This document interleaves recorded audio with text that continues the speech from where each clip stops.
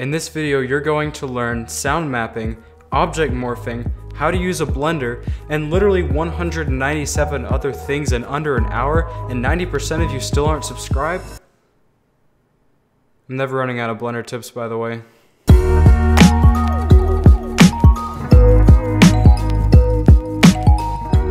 Tip number 1, everyone knows that when you're transforming an object, you can hold control and it will snap based on an increment, but what if you want it to snap to the grid? Well, in that case, you go up to your snap settings and you turn on absolute grid snap. Now when you hold control, it will snap to the grid based on the pivot point's position. Tip number 2, have you ever wondered what these interface item things do? Well, they're actually presets. You can choose from a variety of presets or create your own based on your project. If you've got a bunch of objects that are parented together, maybe you're making a cool mech or something like that, you can use these square brackets to select up and down the hierarchy. Now, this next one is an odd little navigation tip I found. If you press Alt middle click, don't drag, just press. It'll just send your view to wherever you clicked. It's pretty cool. If you're trying to preview your render but a bunch of stuff gets in the way, that's annoying. You can check this box to get rid of all those overlays, or you can press Shift Alt Z, that's the tip, the shortcut. Tip number 6, are you tired of adding in lights and then manually adjusting the rotation towards the objects? Well, not anymore, because if you go into the Constraints tab, add a constraint, track 2, select the target object, change the up axis to Y, and change the target axis to -Z, and now whenever you move your light around, it will automatically rotate towards your object. Tip number 7, I'm working on a PDF version of all of my tips videos. Coincidentally, I also decided to become a philanthropist, and I'm giving it away for free on Gumroad. That link is in the description. All it costs is one like button or maybe a subscribe button if you're feeling generous. Tip number 8, when you're working with curves, they're either cyclic or not cyclic. That just means whether they are connected or not. And you can switch between those two things by pressing Alt-C. Everyone already knows that if you press the O key or check this button, you're going to get proportional editing. Now what this does is allows you to affect objects within a range of whichever object you're editing. However, what a lot of people don't know is that you can actually press Shift O, and that will change the fall off with this pie menu here. Tip number 10, everybody knows that renders get noise, and it definitely makes it look worse. So how do you get rid of it? The best and most efficient method that I found is compositing it with a denoise node. Now what you're going to need to do here is go into your render passes, check denoising data, and then in compositing, add in a denoise node that is under filter. You're going to get these 3 items: noisy image, denoising normal, and denoising albedo. You're going to plug all of those into denoise, plug that into the composite, and wow, just look at that. That's incredible. Stunning. Tip number 11, the link function allows you to bring in objects from other scenes. The cool thing about the link function is that when you make changes to the original file, the changes will be reflected in the linked file. Tip number 12, working with pivot points is confusing, but if you press the Control and period key on the keyboard, you can actually move around the pivot point as if it were any other object. Tip number 13, in edit mode, if you go to Mesh and Convex Hull, it will generate a convex mesh around whatever object you have. This is mostly useful if you're making collision objects, but you can use it for a few other things. In the shader editor, if you're working with a color ramp, you could press the plus button to add a stop right in the middle, or you could control click anywhere on the ramp to add a stop anywhere. Tip number 15, when you're in Eevee using volumetrics, you'll notice there's this flickering that goes on, and it is so annoying. So to get rid of that, go into your sampling and change the viewport down to 1. It's such an unexpected solution, but it works so smoothly now. Now, you already know about noise, but did you know that in an animation, noise is especially awful because it stays the same and it just leaves like this weird filter over whatever you're seeing and it makes it look really unrealistic. Realistically, the noise pattern would change, and that's what this button right here does under Sampling, under Advanced, in your Render Properties panel. Now you just click on this clock, and what it will do is change the seed that determines the noise for every single frame. Tip number 17 is adaptive subdivision. Now essentially what this does is it subdivides models differently based on where they are. Now from what I can tell, a lot of it has to do with the proximity to the camera. Here I have 2 different viewports with the same plane open.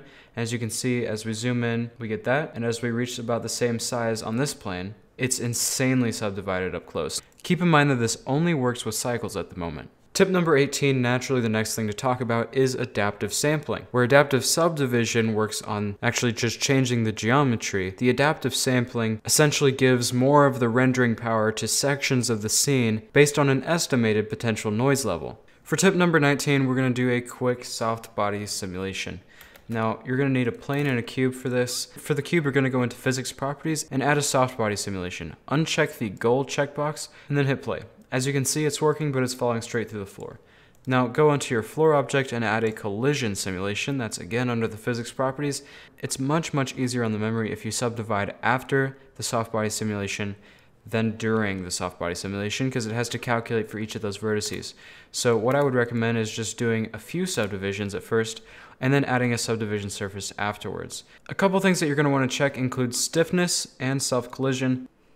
And now we've got this sweet little soft body simulation. Tip number 20, if you find yourself making the same materials over and over again, the material library add-on might actually have your back. If you add a material, go down to Material Library VX. You can select a library, either a collection of sample materials, or you can create your own libraries of materials. You can either copy your current material into this library for use later, or you can choose from one of the various materials that you've already created, and that's how the magic happens. Tip number 21, Lily's Surface Scraper is back and better than ever. If you go and add a material and an object, you can go down into Lily's Surface Scraper, that's the menu, and there's a variety of available sources, right? So let's pick one. Let's pick one of these. I think let's go with CC0 textures. And let's see, what material looks good? I like this one. So let's click on this wood right here. So yeah, just copy the link, go back to Blender. You know, nothing serious yet. Just import the surface, paste in the URL. That sounds about right. Hit the OK button. Ladies and gentlemen, what you're about to see when I go into rendered mode is going to change your entire life. Pain is temporary. Lily's Surface Scraper, now that is eternal. Because Lily's Surface Scraper lets you paste in any link for any material from any of these sources, and it adds the entire material, all the maps, all the normals, all the roughness, to the...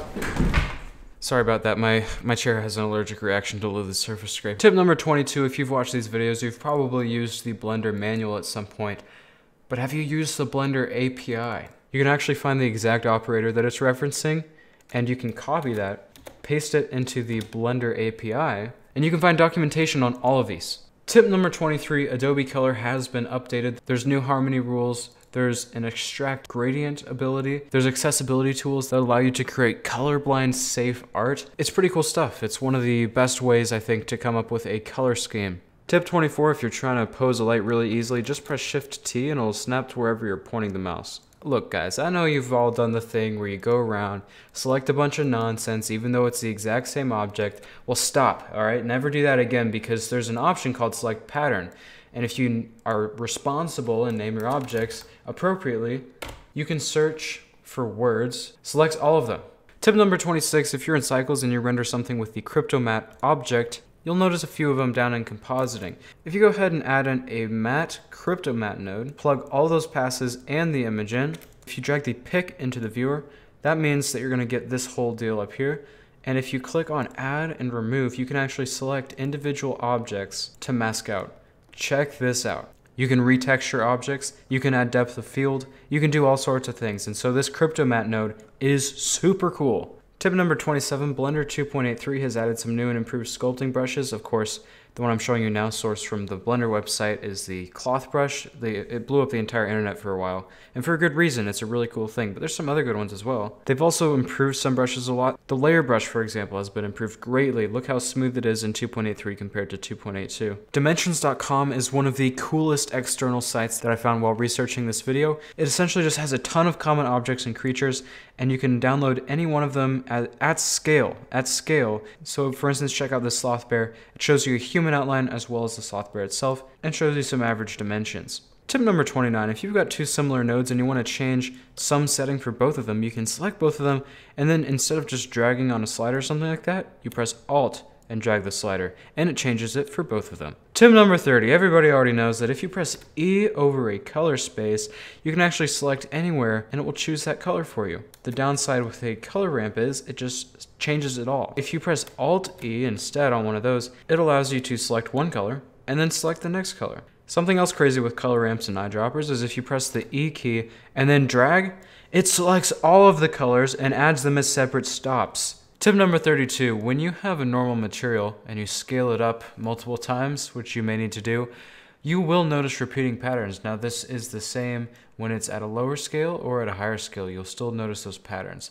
However, with the polygon Uber mapping node, there are 2 more options that you have, such as mosaic rotation and mosaic noise, that help eliminate that almost entirely, especially when you're at a larger distance away. Tip number 33, you've probably heard that you can edit images externally, but you probably haven't done it yet because you're either too lazy or can't figure out how to link it. So go into your Blender preferences, go down to File Paths, go down to Applications, and from Image Editor, you're going to have to find the exe file of your editor. I'm using Photoshop, so what I did to find this file was create a shortcut, right-click the shortcut, go to Open File Location, and there it is.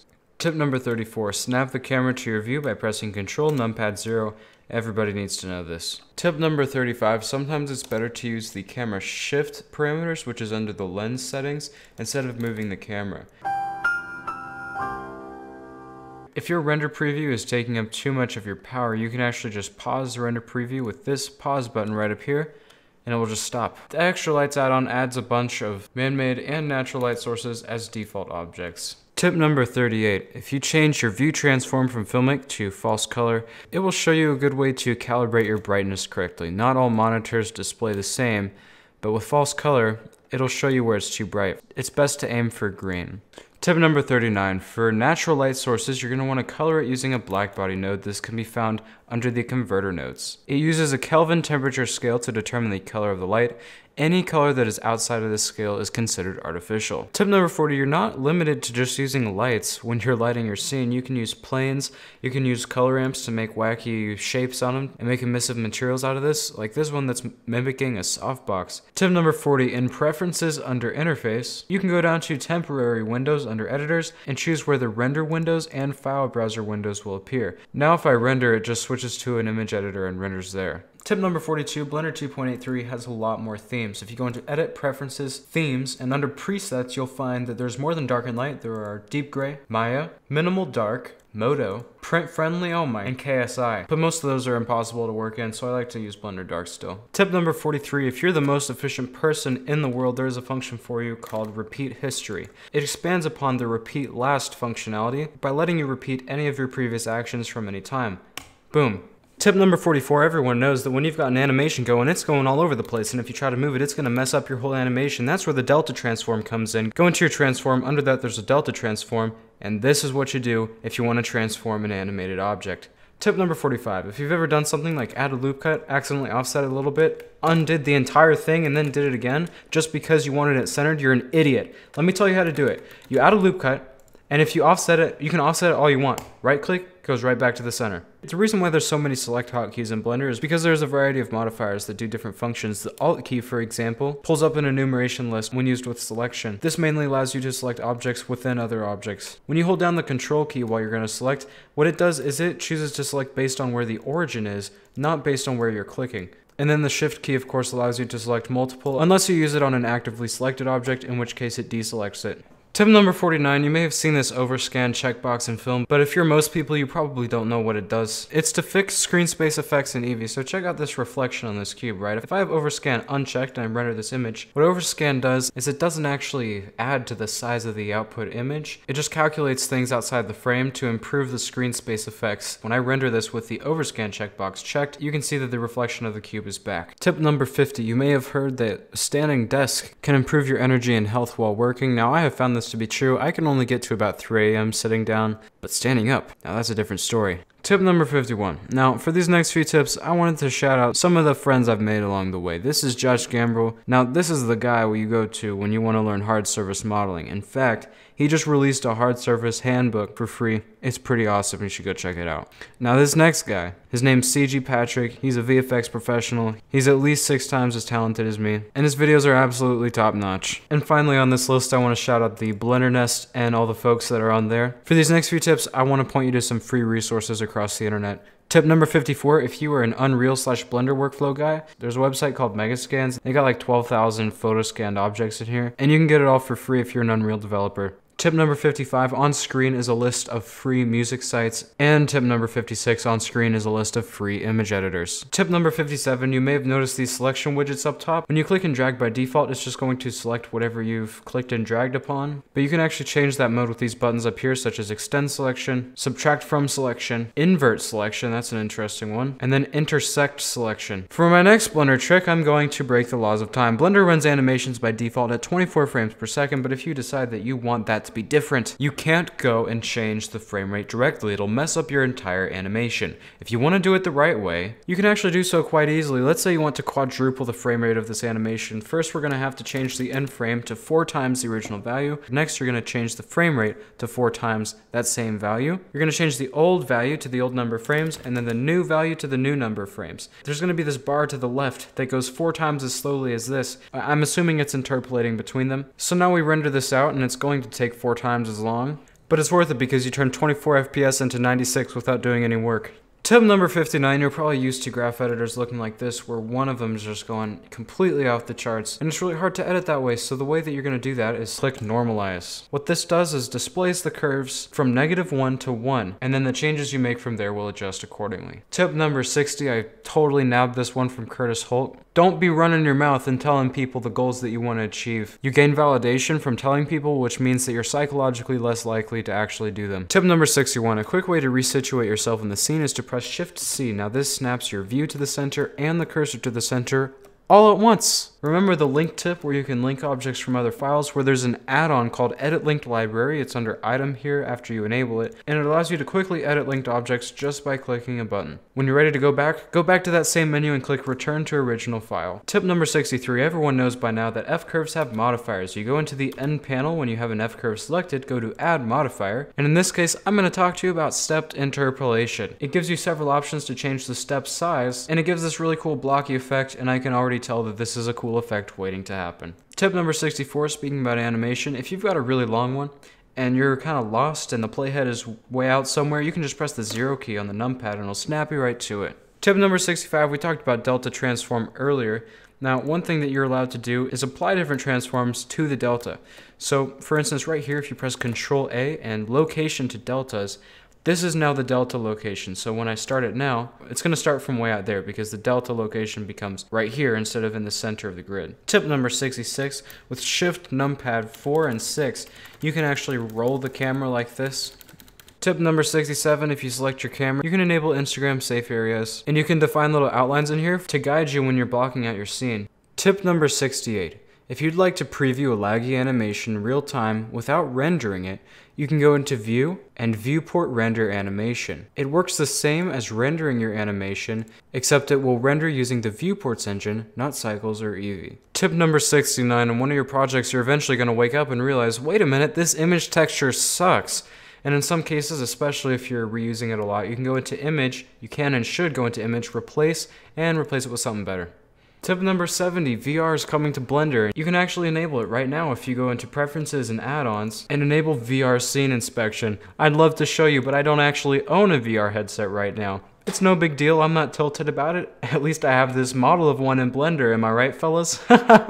Tip number 71, you can get pie menus regarding pivot points and transform orientations by pressing the period and comma keys respectively. Tip number 72, if you don't like this header stuff up at the top, you can move it to the bottom with the interface settings, but don't be surprised if someone calls you a psychopath. Tip number 73, anytime you're confused about a certain set of settings, you can actually right-click on it and click Online Manual, and a tab will open up describing what you're looking at. Tip number 74, if you press Shift B and then draw a box, it will zoom your view to that box. Tip number 75, I found this fun article called 51 Great Animation Exercises to Master, and basically just takes you through several levels of different exercises to do. And this could be great to go through if you're trying to learn animation. Billboards are a common trick in video games, but you might not use them in 3D a lot. Here's how you do it. Basically, you have an image as a plane or whatever. You add an object constraint, you're going to do track 2, and then you're going to target the camera, set the up axis to Y, and then set the target to Z. And now you've got a fully functioning billboard that will always look at the rotation of the camera. Tip number 77, if you have an image and you go into the image editor and go under image and then go to extract palette from image, it will actually take all the colors from this image and then create a color palette for you that you can then use in painting and all of that. Tip number 78, if you messed up one side of your model or for any reason want to symmetrize one side to the other, you can go under Symmetry and there's a button called Symmetrize. You choose the directions such as -x to +x and press Symmetrize. There. Tip number 79, this is probably the most meta so far. If you have an object that you have rotated a specific way, you can go under Orientations and create a custom orientation based on this object.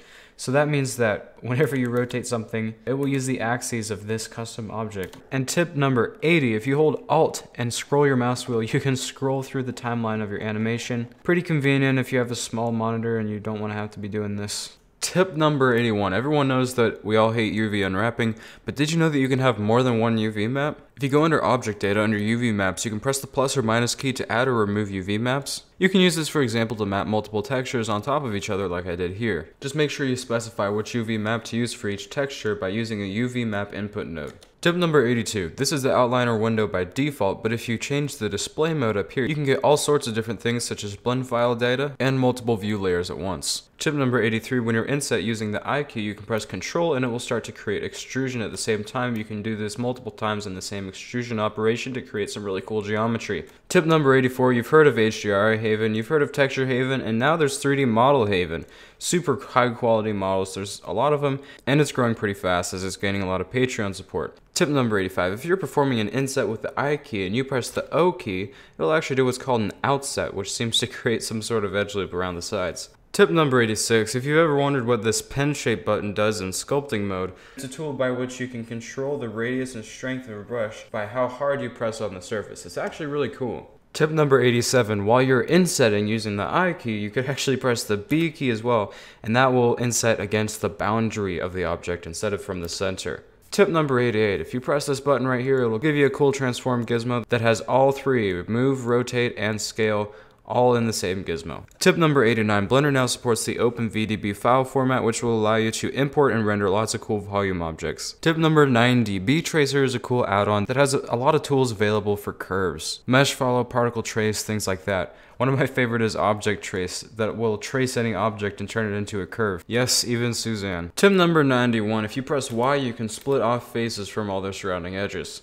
Tip number 92, in compositing, there's something called the split viewer node. You can plug in two inputs to it, and then it will show both of them right next to each other for you to compare with a slider based on how much of each image should be shown.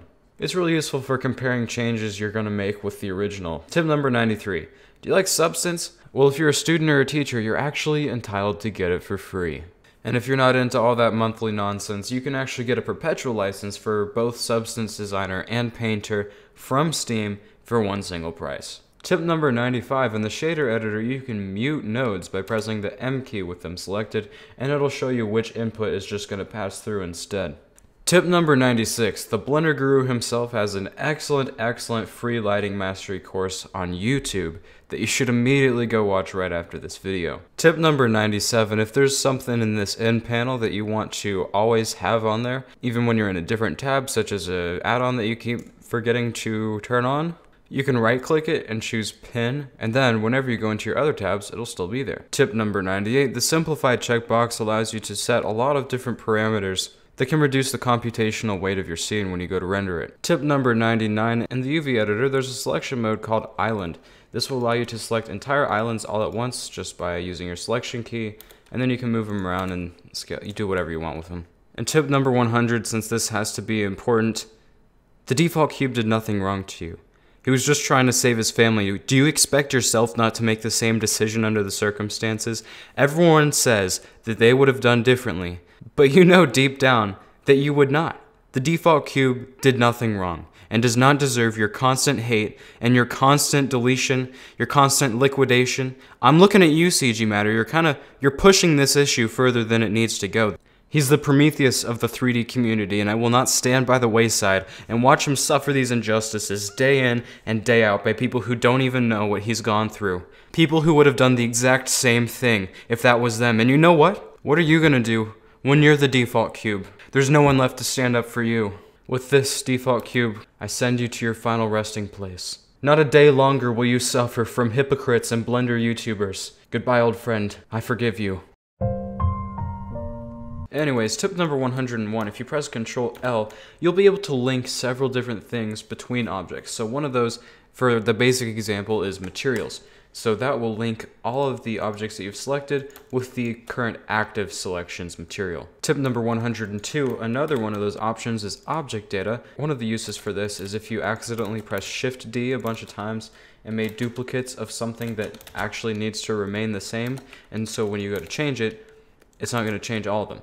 However, if you then go and do Control L, link object data, now when you make edits, it's going to edit all of them at the same time. And you can avoid deleting a whole bunch of duplicates with this. Tip number 103, there's a cool add-on called Auto Mirror, which just sits on the side here. And it's kind of like a more intuitive mirroring function. It's just, all it's going to do is add a modifier. And then you have a bunch of options in here. You could apply it, for example, and just use it as a symmetrize function. And stuff like that is always nice to have up on the top here. Tip number 104, you can actually generate a grease pencil version of any image that you throw into the image editor. Tip number 105, in the viewport you can press Alt B to create a clipping range. It'll cut everything else out and just allow you to view whatever is within that clipping range. Tip number 106, if you go under viewport display and click bounds, it'll create a bounding box around whatever your object is, no matter its shape. And you can actually change the shape of this bounding box into a sphere or a cylinder or a cone or capsule. Tip number 107, I found this cool article that explains all of the blending modes in Photoshop.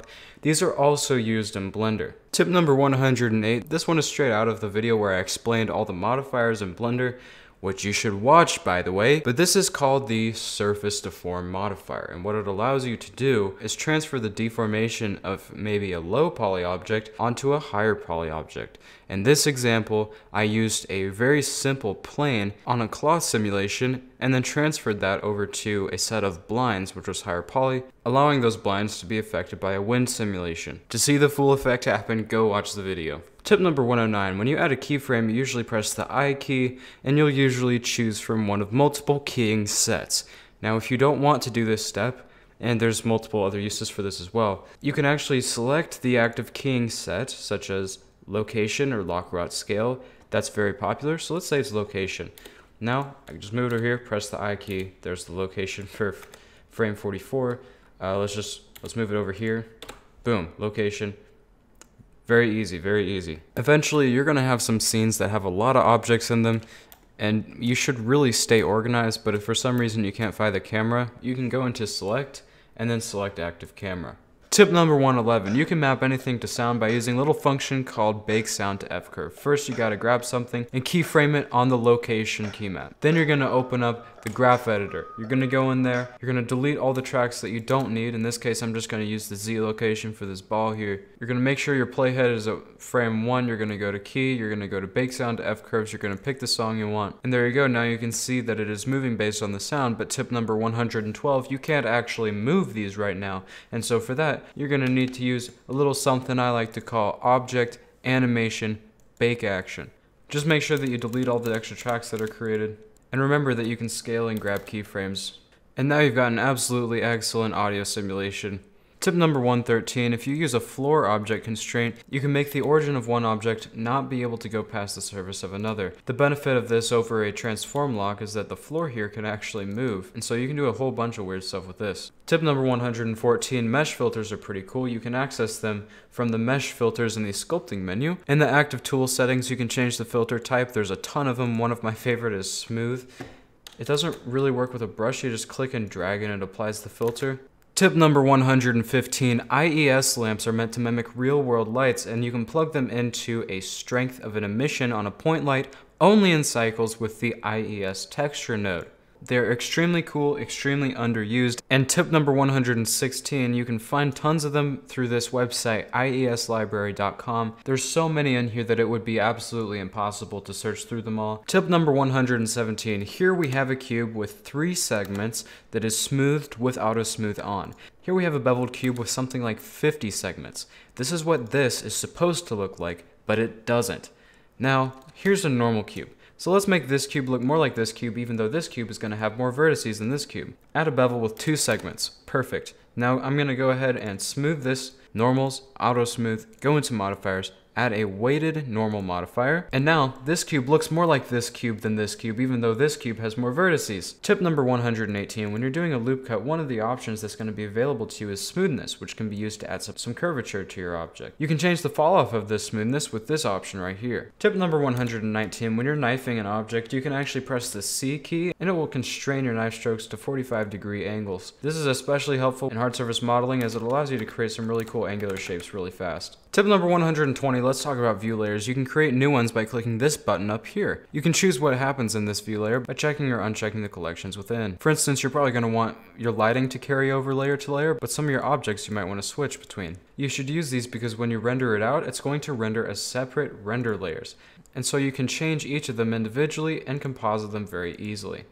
Tip number 121, if you have Node Wrangler installed, which you should, you can press Shift W and open up a whole world of options. Node Wrangler does more things than just make viewer nodes. For instance, I could select all of this stuff and go to Align Nodes, and it's just beautiful. There's so much stuff in here, and the best way to learn it is just to go through and test all of them out. Speaking of materials, tip number 122, if you've got a bunch of materials clogging up your materials panel and you're not even using them anymore in your actual object, you can go under this arrow and choose Remove Unused Slots, and it will get rid of all the materials that you're not using. Tip number 123, there's an option under View called Viewport Render Keyframes, and this is only going to render the frames that actually have an animation keyframe on them. It's still going to output all of the other ones, except it's only going to output them as repeated frames of the last one that had a keyframe on it. Tip number 124, you can actually batch rename objects with Control F2. You can find and replace, so right here I'm going to do cube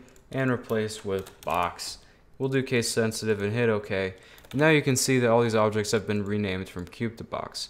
Now you can do this with as many objects as you want. Tip number 125, if your textures are not lining up on any given edge, what you can do is you can actually try and stitch those edges together by pressing the V key, hitting enter, and it will snap the UVs right next to each other so that specific edge will be perfectly aligned. Tip number 126. Make sure you have a blender. Add multiple ingredients into the... What kind of milk is that? Place your hand on top of the blender. Finally, press one of the buttons on the blender. When nothing's moving anymore, pour it into a glass container. And finally, for better smoothies, use water and soap. Special thanks to our sponsor, wikihow.com. Tip number 127. You may have noticed a new development category in the Blender add-ons.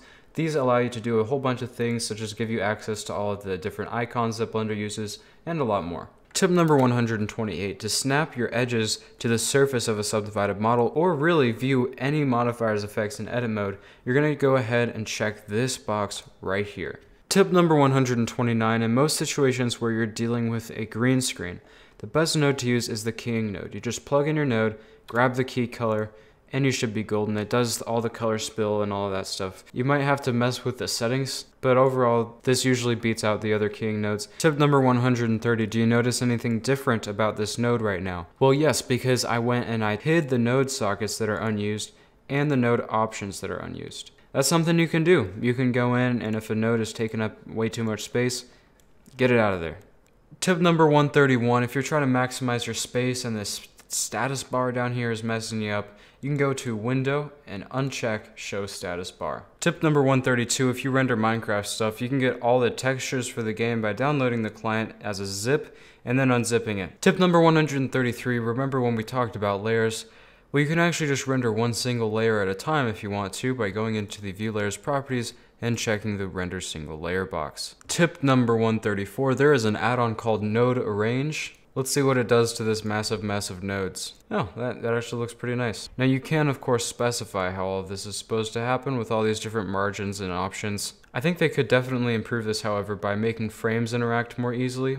As you can see, this frame is actually cutting into this this node right here, and that's not ideal, of course. Tip number 135, collections are an excellent way to organize and reuse your objects. I'm using collections for all of these individual characters over here, as well as smaller objects such as this little piece of cat food. Tip number 136, if you click this button right here, it will keep the entire UV map visible, and it will sync up selection modes across edit mode and the UV edit mode. Tip number 137, Drivers exist. Drivers are a good way to establish really complex relationships between variables or between objects. The learning curve here is a bit steep, but you can do some pretty cool things with them. For instance, tip number 138, this is something that you could do with drivers. One of the most popular ones is to use the frame number as the driver. So if you right click that and click copy as new driver, you can paste it anywhere and it'll basically just copy the frame number. So if you paste that into a value node and then do whatever you want with it with like a math node or something like that, you could do something like creating an RGB gaming cube. Tip number 139 is an add-on called Material Utilities.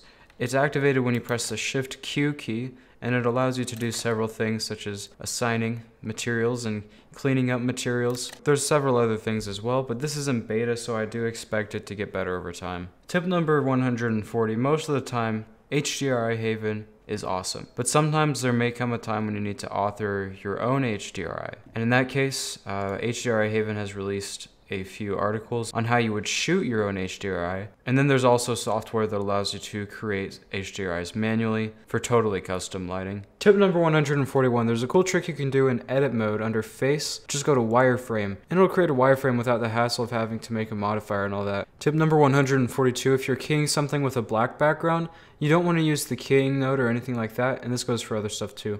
But you're going to want to use a luminance key. You'll need to edit the values a little bit, but this is by far your best option when you're working with a black background. Tip number 143, there's a node in Eevee called the shader to RGB node. It takes in shader data and outputs it as color data, so you can create cool lighting effects and all sorts of stuff. Tip number 144, if you're making voxel models, you probably want to use Magical Voxel, not Blender. Tip number 145, when you're UV editing, there's a box under UV called Constrained to Image Bounds, and this doesn't let you go outside the boundaries. Tip number 146, everyone knows about matte caps. They're really awesome, but sometimes the light might be the wrong way for you, and if you click this little button right here, it'll actually switch the way the light for the matte cap is going. Tip number 147, we talked about vertex groups before, but did you know that you can actually select vertices if you're in vertex mode by going to select all by trait, ungroup vertices, and that way you can see which vertices on a mesh are not in a group. Tip number 148, down in the timeline here, you can go under playback and choose limit playhead to frame range. This doesn't let you go outside of the 1 to 250 default or whatever you have it set at. Tip number 149, when you're sculpting or painting or anything that involves a painting workflow, you can press Ctrl R and it will do what's called a voxel remesh. But it's really a great way to get face count down. You can actually choose the size of the voxel remesh by pressing Shift R instead of Ctrl R. Tip number 150, be sure to get your sleep. Sleep is really important. It helps get rid of brain fog. It helps you feel refreshed in the mornings. Some people like to stay up late and wake up late. I, for one, have never been guilty of this actually. I actually just don't sleep at all, even though I'd really like to. Tip number 151, sometimes you won't be able to preview a data range well because it's outside of the 0 to 1 spectrum.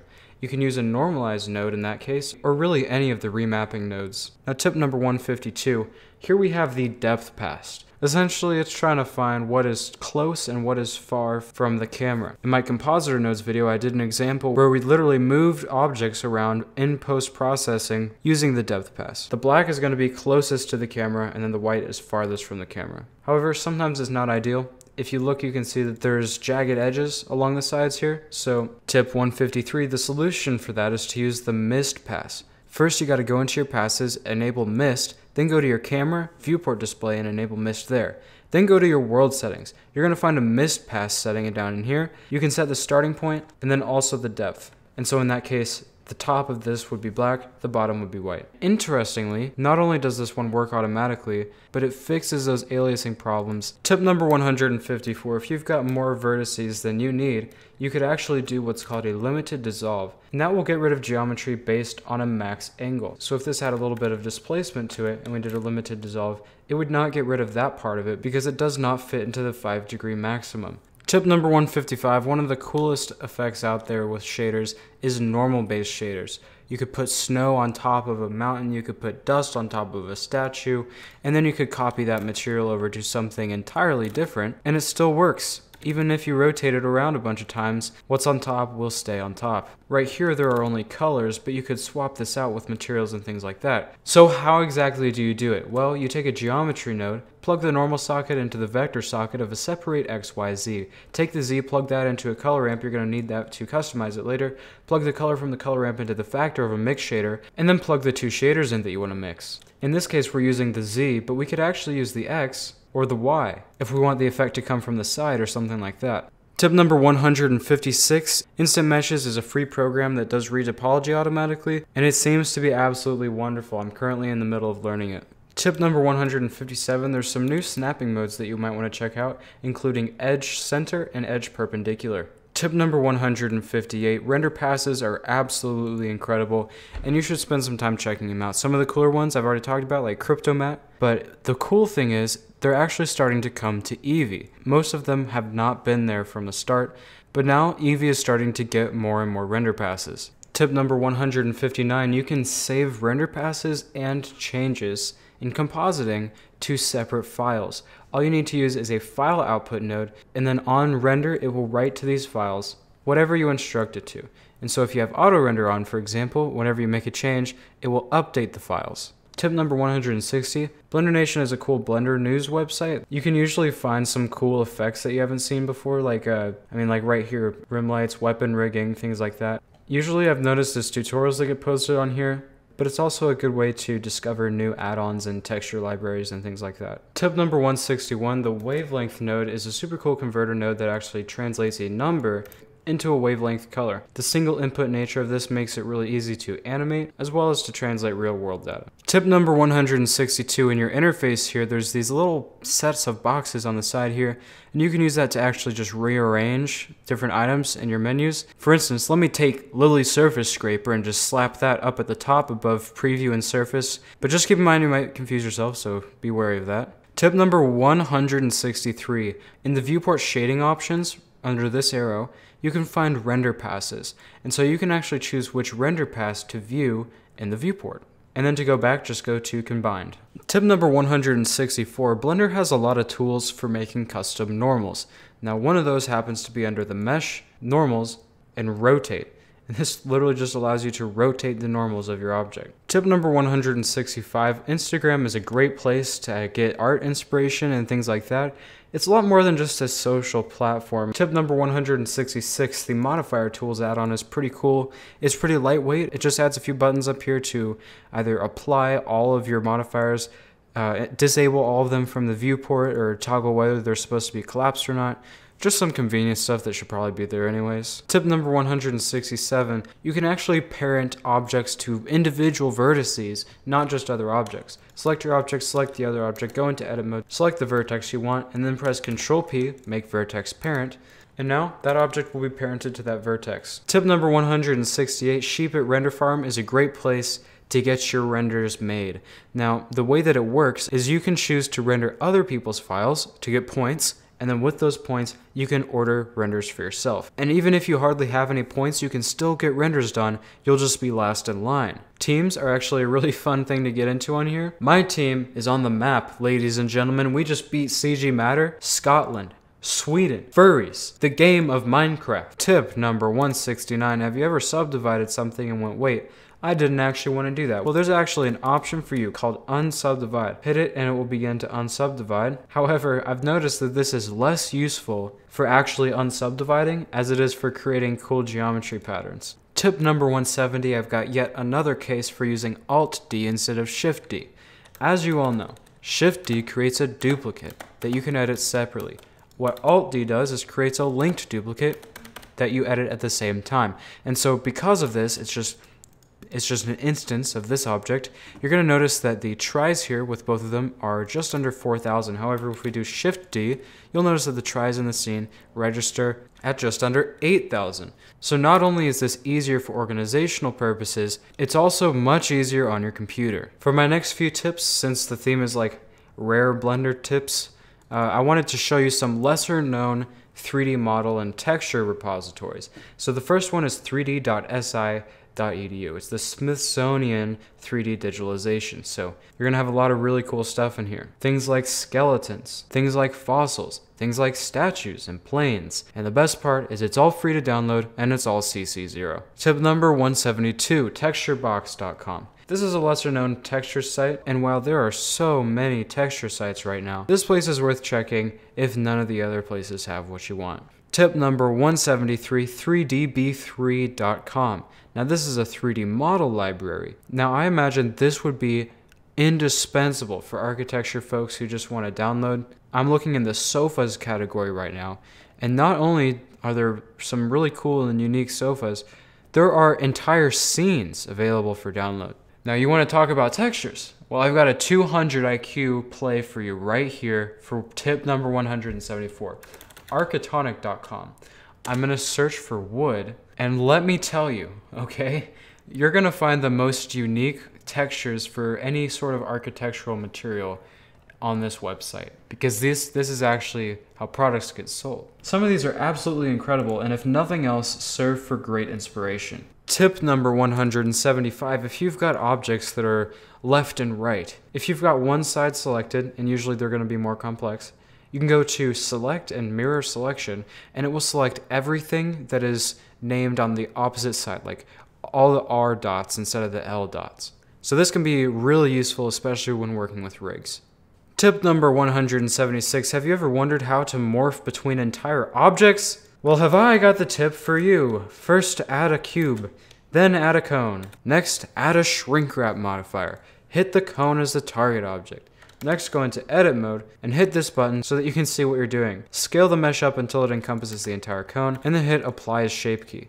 So now, everything's ready. You can delete the cone, and then if you go into your object data, you will have the shrink wrap as a shape key, and you can morph between that as many times as you want. You can animate this, you can do whatever you want with it. Get creative with it. You could do multiple objects all in one go, or you could do some really complex objects. Tip number 177, the GLTF file format is gaining popularity. Some people think of it as the next evolution of the FBX file format, which some would argue is getting a little bit outdated. And while the industry has not fully adopted GLTF yet, it doesn't hurt to get to know this file format. Tip number 178, face sets are a new thing when sculpting that allows you to sculpt everything except what is in that face set.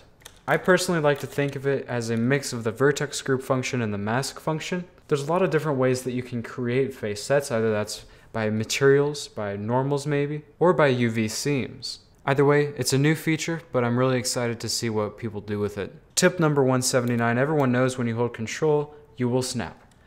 But if you don't want to have to hold control anymore, you can press Shift Tab and that will toggle snapping. So you can either just toggle it by pressing and letting it be, or you could hold control and that will snap it too. For tip number 180, I wanted to go over object ID and material ID. So these are things that can be used to distinguish between objects and materials in compositing, as well as a couple of other things. Now to change the object and material ID, you're going to go into your objects and go to relations, and that's where you will find the pass index. And so by putting a pass index of 1, this will have the same object ID as other objects that also have a pass index of 1. The same goes for materials. Under settings, you'll find pass index as the first one. And then under your passes, you're going to have to enable object index and material index if you want to use them. You can distinguish between your ID layers by using your ID mask node in compositing. Tip number 181, when you're in the shader editor and you have something selected, you can press L and it's going to select all the things that are linked to that, to the first level. If you want to go back another level, press L again, and then it will select the next level of whatever is linked to whatever was linked. You know what I'm saying? Tip number 182, you should animate your light sources sometimes. Notice how in this next scene the lights are flashing back and forth and how much of a cool effect that creates based on the context. Tip number 183, when you're in look dev mode, you can change how the HDRI is displayed by going under the viewport shading options, and then you can actually change the world opacity. You can change the blur if you want to, the rotation even. Tip number 184, sometimes you make instances of entire collections all at once. However, this collection can be seen as not real as it's just an instance of this other collection. If you want to make the collection real, select it and then go to Control A, make instances real. Tip number 185, if you press the L key in the UV editor, you can select linked, just like in the 3D viewport. Now, I've found this to be much faster than going up and choosing island select mode, but I suppose it depends on the situation. Tip number 186, this just blatantly isn't really Blender at all, but I had this idea where I wanted to make Lego sets, right? Obviously, you wouldn't use Blender for that. What you're going to use is something called stud.io. It's made by the folks at Bricklink, and it allows you to create instructions as well. There's also a photorealistic renderer built in. This was a test I did.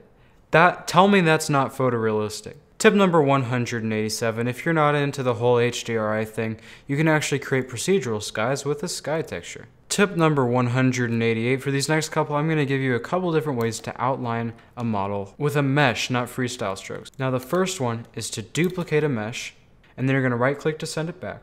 You're going to press Alt-S to scale it up, and then go to Alt-N and press flip. Then you're going to go and add a diffuse BSDF that is entirely black and entirely rough. Now select that object on the inside, separate it by selection, get rid of that original material and add something else.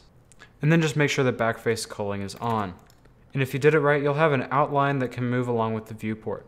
However, there may be an easier, albeit less customizable way with a solidify modifier. You go into add modifier, solidify, bring it out to whatever size you want, flip normals, mess with the material offset index, throw on a subdivision surface, and you should be golden. Now this works automatically now, so that you can still edit the mesh and it's still there. Tip number 190, Materialize from Bounding Box Software is a program that will attempt to generate PBR materials out of a single image. It's open source, it's in the spirit of Blender, and its function is absolutely incredible. Tip number 191. So there's these tool options up here. You've got mirror, you've got symmetry, and you've got auto merge. They're all under this options box up here. So the first that we're going to talk about is mirroring. You can think of this kind of like symmetry in sculpt mode. When you edit one side, it's going to edit the other side, assuming that they're symmetrical. You can do multiple at once by shift clicking them. And then we also have auto merge. If you move a vertex into the same spot as another one, it will automatically just merge with that vertex.